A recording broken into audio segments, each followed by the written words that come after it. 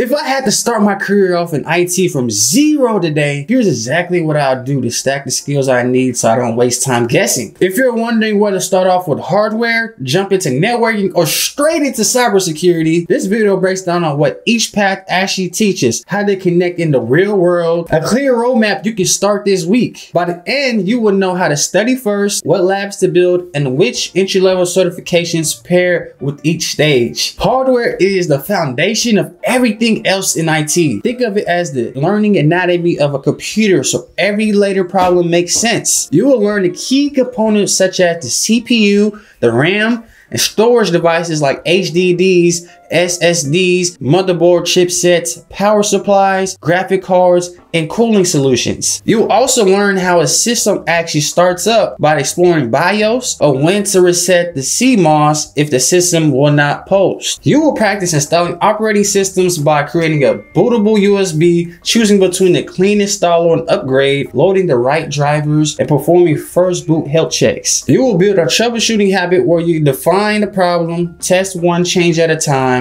confirm the fix, and document what you did so you can repeat it later. To make this real, build or refurbish a PC, swap the ROM, add an SSD, and replace the thermal paste. Set up a virtual box and create both Windows and Linux virtual machine, because these VMs will become your practice environment for networking and security later. This stage matters most because many so-called network or security tickets are actually hardware, driver, and operating system issues at their core. If you understand the physical layer, you will troubleshoot faster and more accurately. If you want a credential at this stage, the CompTIA A+ pairs nicely with what you're learning. It can open up help desk or desktop support roles. Once you understand a single machine, it is time to learn how machines talk to each other. Networking is a set of roads, traffic rules for data. You will learn the OSI model so you can think of the physical layer up to the application layer. You'll understand the difference between the IPv4 and IPv6, when to use the TCP versus UDP. You'll understand how ports, services work, and how addressing is assigned and managed with DHCP. You will see how DNS translates names into IP addresses so users do not have to memorize numbers when going on to the public internet. You will learn the roles of switches and routers, where switches connect devices inside of one network and routers connect different networks together. You will practice segmenting traffic with VLANs for better performance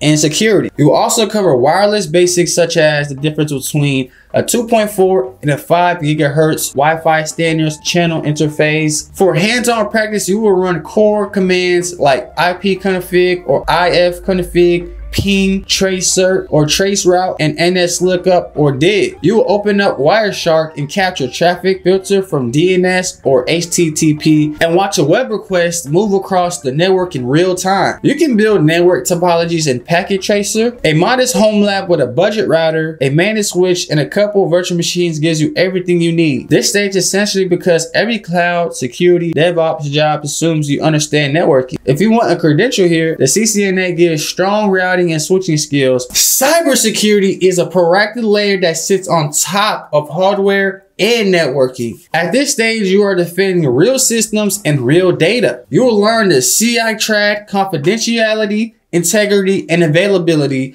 and you will use the principle of least privilege to restrict access to exactly what is needed. You will apply preventive controls like strong password policies, multi-factor authentication, full disk encryption, regular patching, and endpoint hardening. And you will read Windows Event Viewer and Linux logs so you can answer what happened, when it happened, who was affected. You will study the early threats you will see in the field, including phishing, malware, ransomware, exposed remote desktop, and misconfigured cloud storage. You will build a safe lab in virtual machines with a Windows server and a Linux box, generate events, and practice alert triage. You will try basic vulnerability management by scanning your own lab, applying a fix, and verifying their remediation with the rescan. This stage matters because companies do not just need tools, they need people who understand the system, what they're protecting. If you want a credential here, Ethical Hacker validates your fundamentals. Here is a simple 90-day roadmap you can start today. In days 1 through 30, focus on hardware. Build a refurbished PC, install both Windows and Linux virtual machine, and document 3 real fixes you perform. If certifications help your goals, study the A+ objectives and schedule your exam